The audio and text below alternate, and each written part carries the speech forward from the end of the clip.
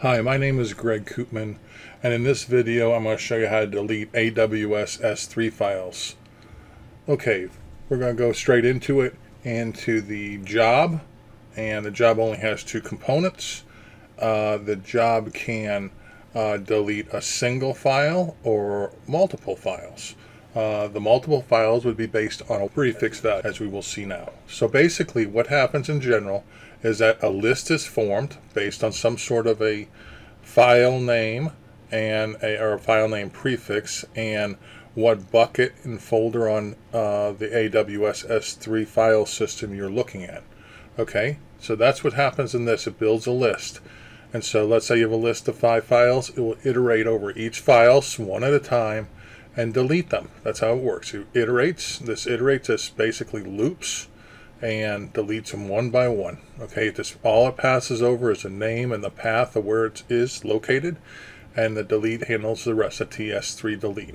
So this is a little different than the deleting a regular file. Deleting regular files, you do a T file list and a T file delete. Here you're doing a TS3 list and a TS3 delete. Okay, so here's a component. Basically, in your access key, you put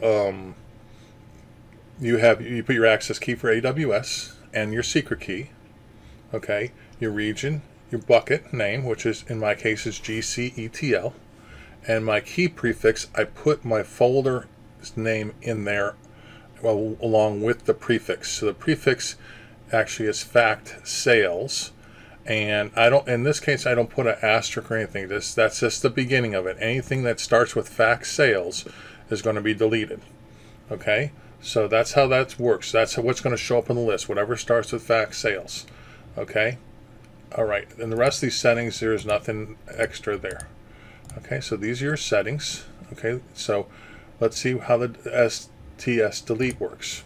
TS delete also wants the access key, okay, for AWS S3 file system and the secret key.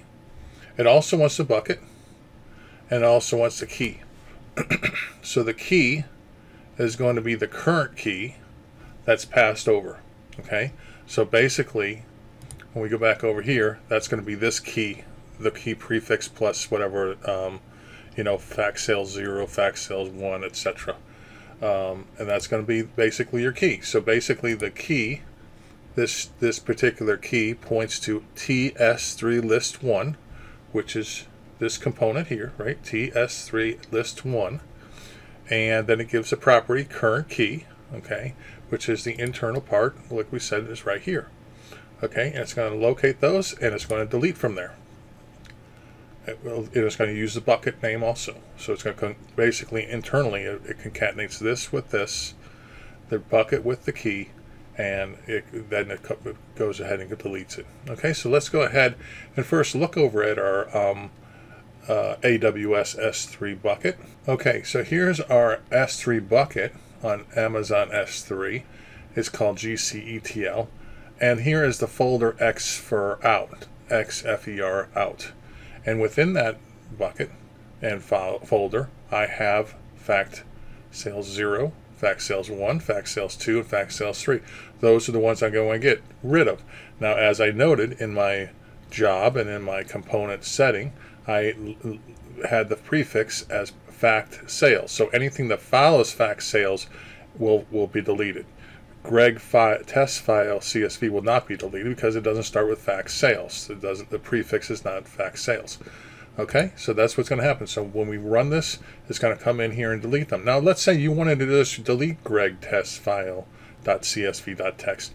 You could in your prefix just make the entire name of the file what it is here, and then you would only delete one of them. As long as there's not any, this isn't a prefix for other file names. Okay, so let's go ahead back. I will now run it. As we look up here at the iterate, it went through all 4 of those iterations of those 4 files that it found in its list and went and deleted them. So now let's just look at the proof.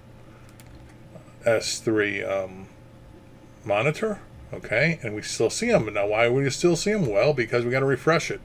So I'm going to click the refresh above, and now we don't see them because they were deleted by the job. I hope you enjoyed this lesson, and I hope it helps you in your Talend job development. Thank you.